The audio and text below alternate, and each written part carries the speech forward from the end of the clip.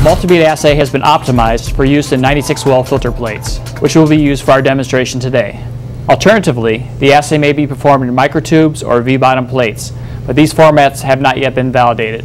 Before running any assay, please be sure to familiarize yourself with our chapter on using a vacuum manifold.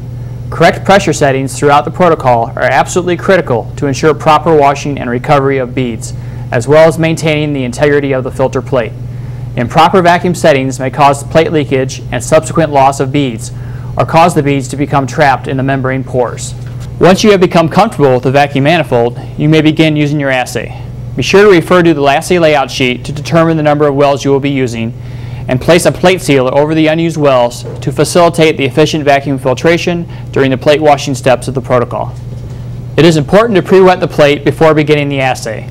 Pipette 100 microliters of extracellular assay buffer to the bottom of each well that is being used. Aspirate with a vacuum manifold and tap the plate firmly on a lint-free paper towel to remove any residual buffer that may cling to the bottom of the plate. We are now ready to populate our plate with assay components.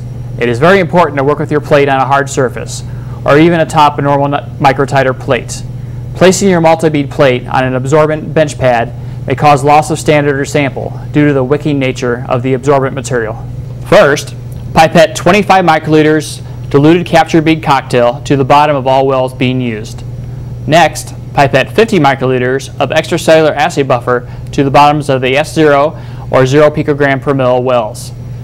Now we can pipette 50 microliters of standards 1 through 7 to the bottoms of the appropriate wells.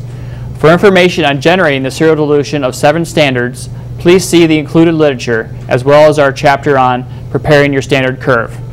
An important note here, be sure to include an extra replicate of the first standard as designated by the assay layout sheet.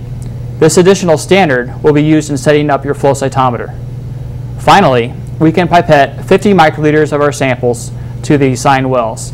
If your multiplex includes icosanoids, as the 8-plex inflammation panel we are demonstrating today does, your next step will be to add 25 microliters of your previously prepared icosanoid PE cocktail to the bottom of each well that is being used. If, however, your multiplex does not contain the icosanoid targets, pipette 25 microliters of extracellular assay buffer 1 into each well instead. The total volume of all wells should now be 100 microliters. We are now ready for our first incubation. Seal the plate with a plate sealer and shake for 1 hour at room temperature.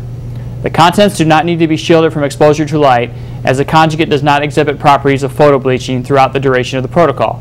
Furthermore, wrapping the plate in a light protective material is much more likely to wick the well contents from the plate itself, drastically altering your results. 1 hour has passed and we are now ready to remove the contents from the wells and wash our beads. This is done using the vacuum manifold. Leaving the plate on the manifold under the appropriate vacuum of 2 inches mercury, add 200 microliters of wash buffer to each well to wash the beads. Repeat 2 more times for a total of 3 washes. If a well seems to filter slowly or not at all, vigorously pipette the contents up and down to remove the clog, taking care not to puncture the membrane, as demonstrated in our assay tips chapter. After the final wash step, remove the plate from the vacuum manifold and tap the plate firmly on a lint-free paper towel to remove any residual buffer. We are now ready to move on to the next incubation step.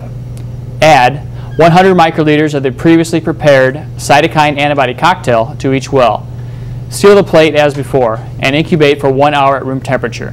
During this incubation, it is advisable to prepare your flow cytometer for sample acquisition. Now that another hour has elapsed and we finished the second incubation, we will repeat the exact same wash procedure as we had done after the first incubation. The final step of the protocol before loading the samples onto the flow cytometer is to resuspend the well contents in 250 microliters of wash buffer. Equilibrate the solution by pipetting up and down 3 times within the well, taking care not to push the pipette tip through the membrane. Transfer beads immediately to a 12 by 75 millimeter tube for individual analysis with the flow cytometer. However, if your instrument is equipped with a microtiter plate adapter, please follow the manufacturer's instructions for reading the contents directly from your 96 well plate. Your samples are now ready to be analyzed with the flow cytometer. As each instrument can significantly differ from the next, please follow the flow cytometer setup section of the written protocol to proceed with your analysis. Your MultiBead assay will come with a thorough protocol for performing the assay, as well as details on setting up your flow cytometer and analyzing your data.